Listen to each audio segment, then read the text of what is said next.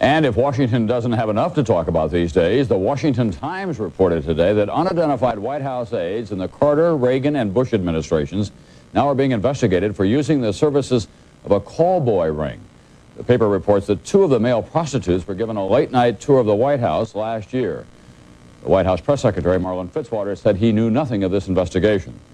NBC's Lisa Myers reports her sources in the U.S. Attorney's Office say the investigation is not focusing on prostitution, but on fraud involving the use of credit cards to pay for the call boy services.